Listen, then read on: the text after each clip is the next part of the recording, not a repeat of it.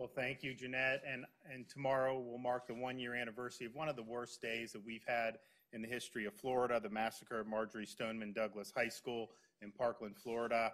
Many of the families affected by that, of course, are here today. I think one of the things that came out of that was really an unprecedented effort by folks who had their lives shattered to take action so that this would not happen in the future.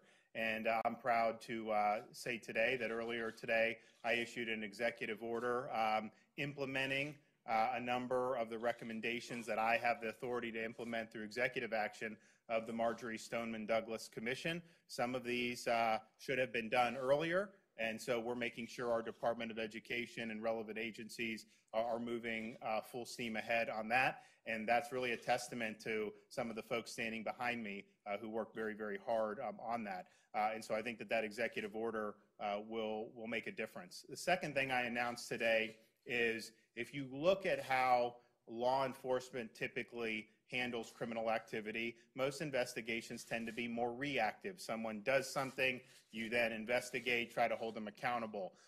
There are certain areas where the default posture is being proactive. In Florida, with the Florida Department of Law Enforcement, they take a proactive posture to protect the governor, me and my wife, from any threats. The U.S. Secret Service takes a proactive posture against threats to high public officials at the federal level, including the President of the United States. FDLE has started to move forward on a threat assessment model for mass violence. And I think that when you see some of the things that have happened, not just at Marjory Stoneman Douglas, but through other parts of our state and country, a lot of times people who are committing mass violence, this is not a secret that this is something that could happen. And so if you're proactive, if you're approaching it almost like an intelligence operation, you have an opportunity to have an intervention before this happens. And so I've told FDLE to beef up these efforts. We're going to have to train more people to think this way. And obviously there's going to be a huge requirement that local folks do it, but at the state level, we need to be proactive. And so we're going to move forward on that. It will take some time to get that to where we need to do, but my hope would be that Florida would really be a leader in a proactive posture when it comes to really discrete type of horrific crimes, these mass killings, to get ahead of it.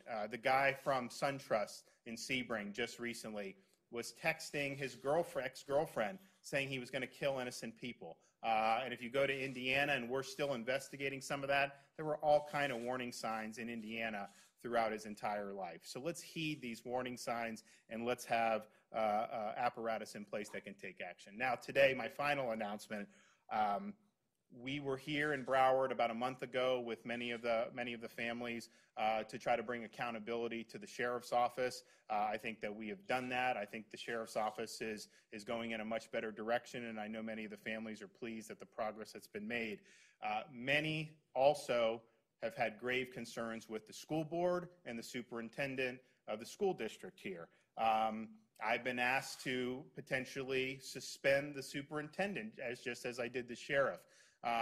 The problem is that I don't have the authority to do that for an official who is appointed. I also was asked maybe look into some of the school board members who are supporting kind of the old regime and have been resistant to change. And I looked at that, and yes, they are elected, but it's not clear to me that having policy disputes would be a reason to exercise that power. And I'm also mindful of the fact that there was just an election just last year where many of these issues were the foremost issues in the campaign, and the voters of this county chose to return some of those school board members or elect some with that posture.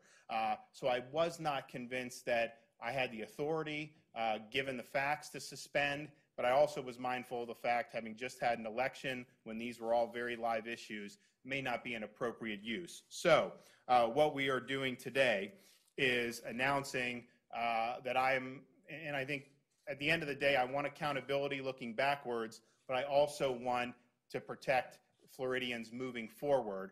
And so the best tool that we have to bring accountability, but also move forward in a better way, is a petition that I filed today with the Florida Supreme Court for a statewide grand jury.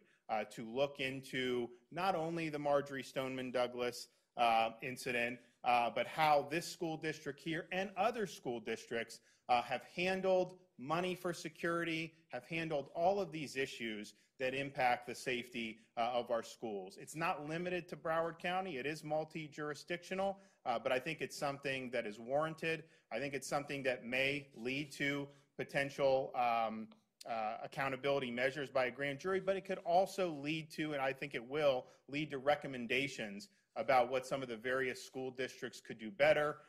They could provide information to the state of Florida, and we can then take action as people on the local can take action. Now, the difference between a statewide grand jury and something like the Marjory Stoneman Douglas Commission is this statewide grand jury will have full-bore subpoena power. They will be able to compel witnesses. They will be able to compel documents in a way that the Marjory Stoneman Douglas Commission was just not able to do.